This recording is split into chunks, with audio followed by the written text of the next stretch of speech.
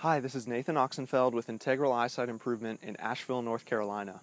I'm actually coming to you today from the top of Hamburg Mountain, which is a little north of Asheville. But I'm up here practicing my vision stretching. If you remember from one of my previous videos about going up to somewhere where you can see really, really far, whether that's on top of a mountain or out by the ocean or just out in nature at a park. Just letting your eyes have something to look at that's very, very far away, very beneficial. But for more information, you can watch the vision stretching video.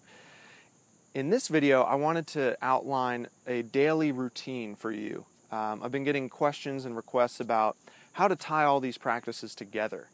Because if you've been subscribed to my channel for a while, or you've been watching my other Bates Method 101 videos, you've been learning these basic introductory practices like sunning and swinging and palming and etc., which is really important to know how to do them. But then the next step is how to actually incorporate them into your vision practice. Because in order for you to succeed in the Bates Method or to succeed in improving your vision naturally, it's highly dependent upon daily frequency, daily practice, frequency, and intensity. So we'll touch on that at the end of this video, but for now I just kind of wanted to overview sort of what my practice looked like when I was going through this. Because remember, I've been through this myself. I wore glasses for 15 years, and then with the help of my vision teacher, Dr. Jerry Ann Tabor, I was able to build my own home vision practice. And that's really what I attribute my success to, is doing it every single day until I no longer needed to do it anymore. So when you begin building your own vision practice, first of all, it's important to know, as I've said a couple times already, that you have that intention to do it every single day. You have to take it seriously. You have to, if you really want to improve your vision, you have to fit these things into your day every day. It doesn't take much time, and you'll see how that looks in just a minute. What I want you to do is to start every single day with your vision practice. This is what I did just as a personal preference. I found that if I didn't do it first thing upon rising, the chances of me doing it later diminished as the day went on, because I would start doing other things, I get distracted, other things would come up, and before I would know it, the day would be over.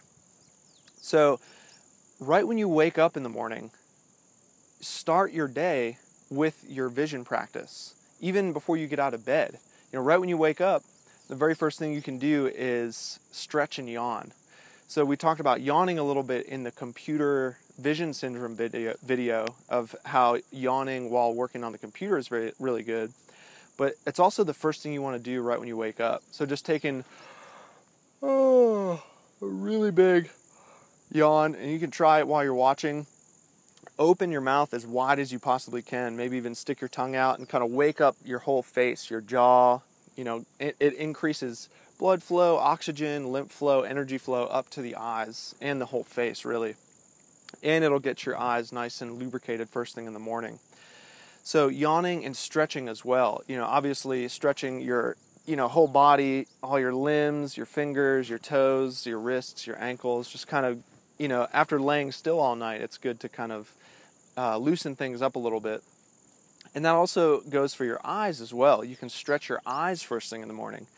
And you can watch the yogic eye movement video for instructions about how to do that one.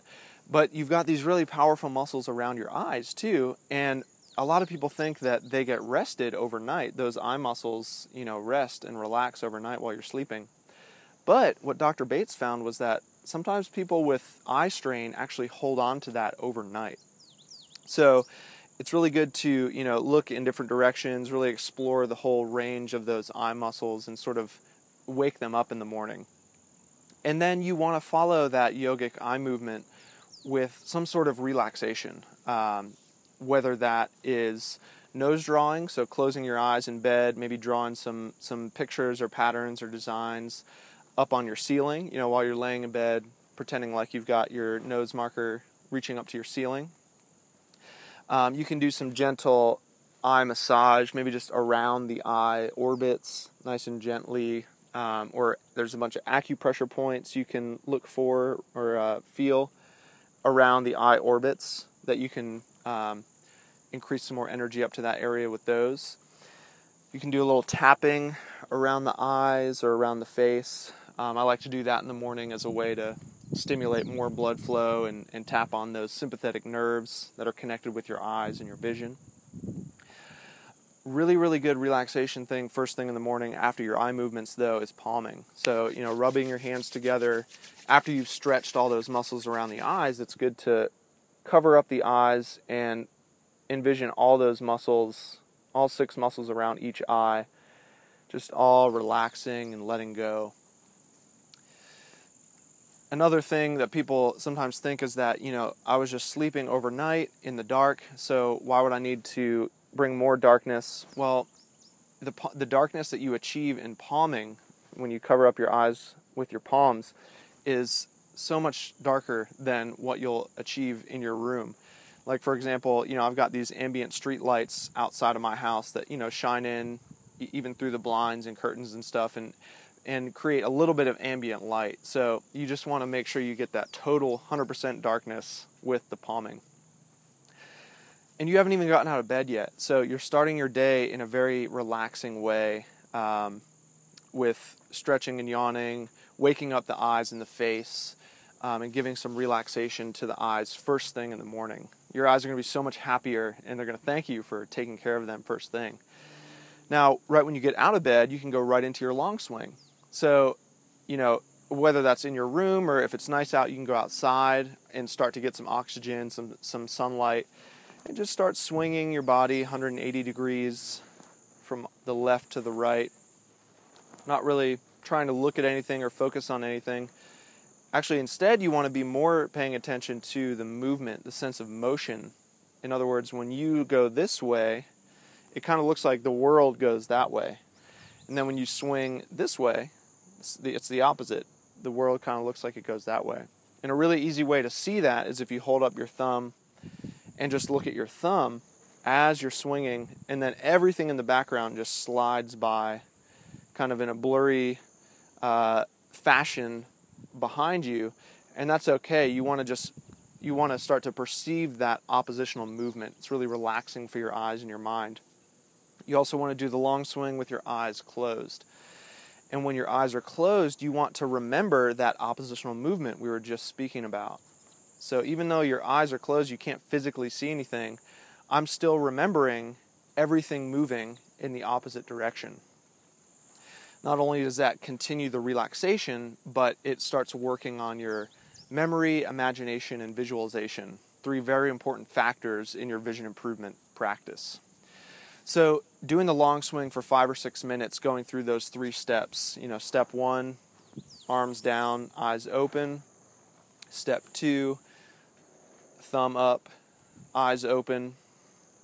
Step 3, eyes closed. And you can do each step for as long as you'd like before you move on to the next one. And you're also in charge of the rhythm or the speed that you do the swing. If you're outside doing your swing, you can go right into sunning right after your long swing. So, in other words, just facing towards the sun in the sky with your eyes closed, pivoting your head side to side, just moving the head this time instead of the whole body. And same thing, you're in charge of the speed. You can go nice and slow. Keep your eyes nice and soft. Don't squint or squeeze them. Allow the light to shine on your closed eyelids for however long is comfortable for you, whether that's 5 seconds or 5 minutes. You're in charge of how much light you take in. And it's actually kind of nice right now. It's a little overcast, so it's not direct sunlight. So that's actually a really good opportunity for you to go outside and get started with the sun before you go out in the direct sunlight. Go out when it's a little cloudy, it's not quite as bright, and you can slowly and gently start to introduce yourself into the sunning practice in a very safe and gentle way, especially if you have any type of light sensitivity. After you do your sunning, you can head back inside and follow that up with a nice long palming session again. So balancing out the bright light and the darkness in the palming. And then that right there, you've already got a ton of practices under your belt for the day. And that whole thing I just described can be anywhere between, 5 and 15 minutes.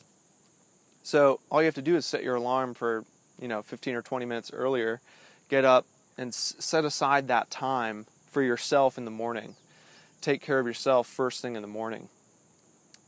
Now, since I also practice yoga, after I would do my vision routine, then I would move into my more traditional yoga practice, doing some asanas and poses and stretches, some sun salutations, and then also have some time to sit in silence and some meditation. So if you have a meditation or a yoga practice, you can just sort of bundle them all together into this nice, really great morning routine that you can start to do every day. And when you do it every day, it becomes automatic and it starts feeling amazing, and you get excited to wake up and move into your self-healing practice for the day. Similar sort of routine at night too, right before you go to bed. Well, actually, prior to that, when the sun is setting in the evening, I'll go outside, do a little more sunning, remembering that rule about the sunning where you want to do it closer to sunrise or sunset, so it's a little lower in the sky, a little less intense. So sunset, do a little more sunning. And then once it's dark outside, I try to be mindful of the ambient light inside. So I try and turn off the overhead lights or really bright lights and start to kind of wind down in terms of the brightness to help my melatonin start to become produced in the brain to help me get ready for bed. Because the bright lights and computer screens and stuff, they kind of inhibit the melatonin production and might make it harder for you to fall asleep, which might make it harder for you to wake up in the morning to do your vision practices. So now right before you're going to sleep though, it's good to do another round of the long swing and palming. So the long swing before bed, I do super slow. So you want to slow it down so it's very relaxing. Because if you do it kind of faster, like in the morning, it might actually kind of invigorate you, energize you. But at night, you want to slow it down to kind of get you ready to go to sleep. So same 3 steps, eyes open, and then eyes closed. Same thing, 5 or 6 minutes is fine. And then when you get down and lay in bed, I want you to grab a bunch of pillows, blankets, whatever you need to prop your elbows up to make you really, really comfortable so that you don't have to support your arms or shoulders, because that won't last very long. You want to be able to rest your elbows on something nice and soft and supportive so that you can palm for extended periods of time. Whether you like to sit in silence, maybe use that as a meditation time, or put on some music or a podcast or an audiobook or a guided visualization. If you can set aside some time in the evening to palm, you'll either, do it for 5 or 10 or 15, even more if you can, minutes, or just palm for, until you fall asleep. That's happened to me a couple times because it is so relaxing, and the darkness just really helps you transition into sleep. So that's the morning and the evening and the night routines. And then for me, somewhere in the middle, I would also set aside a chunk of time for some more vision building practices. Once I started getting more into the advanced practices that I was learning from my teacher, a lot of working with the eye charts to improve my actual visual acuity, that's what I would do in the middle of the day when I was kind of most alert, most energetic. And I had really good lighting too from the sun a lot of times to shine on my eye chart. So if you know any of the advanced practices, you can do those in the middle of the day, or just repeat some of the basic ones that you've learned on my YouTube channel. I'm going to hopefully be adding another video about how to use the eye chart on your own. But in the meantime, you can learn some more of those advanced practices either in my book, Give Up Your Glasses for Good, or we can work together online over Skype. That's really the primary thing that I teach my vision students, is the more advanced practices and how to keep taking your vision practice even farther. So, or you can also look up and see if there's a local Bates Method teacher in your area as well, if you want that face-to-face interaction. So that's kind of just a rough outline of sort of what my everyday routine looked like while I was in the very beginning of my vision practice, spending more time without my glasses, spending these amounts of time doing the practices. But there's also practices that I want you to be doing all day long. That's really what the ultimate goal of the Bates Method is it's not just to learn these practices and, you know, do your eye exercises and then go back to your old habits and routines. You need to be learning how to use your eyes in a better way 24/7. So these types of habits that you can be doing or thinking about all day long include breathing. So nice deep rhythmic breathing. And I'm going to be doing another video about breathing and some different yogic breathing practices that can help you tap into your breathing and deepen it even more. Blinking, very nice, calm, regular blinking. We talked about that in the computer video as well. But also centralizing. So this is kind of an advanced idea from the Bates method that Dr. Bates described in his book, Perfect Sight Without Glasses. And I have a whole chapter devoted to it in my book because it's kind of complicated, or sometimes it takes a while to really understand or get it. But it's sort of a different way of using your eyes or looking through your eyes than you might be used to. And that requires its own video as well, so I'll just briefly mention that. So you want to practice the practices to learn the principle of the practice, which a lot of them, the principle is relaxation. So once you do the practices enough, the relaxation will stay and it'll start to grow and it'll stick around automatically. You won't have to do the practices as much as you learn how to relax even more and it stays around. So that's just sort of a preview of what you may expect as the evolution of your vision practice. Is you may reach a point where you don't have to do this daily routine, you don't have to do these practices every day because you have internalized the principles of the practices. And my goal as a Bates Method teacher and vision coach is to help people integrate these practices into their pre-existing habits or activities or routines.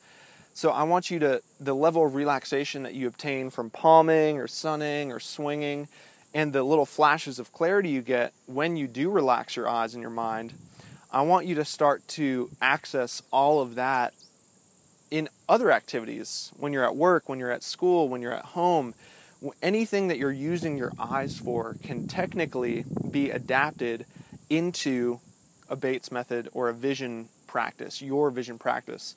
Your life can be your vision practice, which is pretty exciting to me when I learned that, you know, it's not just this, you know, going through the motions, doing these exercises, these eye exercises. They're just the starting point.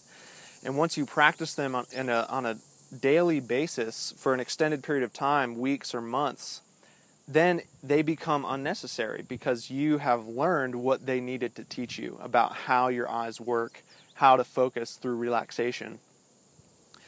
So, and keep in mind also that everybody's vision path or vision plan is unique. Everybody's vision practices might look a little different. So what I say is definitely a good starting point or sort of a recommendation or a suggestion, but I would encourage you to make it your own and really, you know, explore what fits into your schedule. Maybe you don't like doing things first thing in the morning. You know, feel free to kind of be flexible with it and sprinkle these practices throughout your day. That's really, you know, when it comes down to it, you can do these vision practices whenever you want, as needed. As you start to tune into your eyes more and feel when they start to feel strained or tired or tense, then that's a sign to do a relaxation practice, to give them a little break. Palm your eyes for a few minutes, get up and swing, go outside, do a little sunning, and so forth. So it's really a fun experience learning about yourself and listening to the messages that your body is sending you to take better care of yourself throughout the day. So yeah, I hope this helps kind of clear up or helps kind of will help you tie together your own vision practice, and feel free to maybe share your vision routine in the comments. It might help other people, you know, brainstorm and think about how they might fit it into their day. Or if you have any examples of how you incorporate the Bates method into other activities that aren't, you know, eye exercises, that can be really helpful too. So thanks again for the questions and requests, and keep them coming, and I'll keep making these videos. So thanks so much for watching, and I'll see you next time.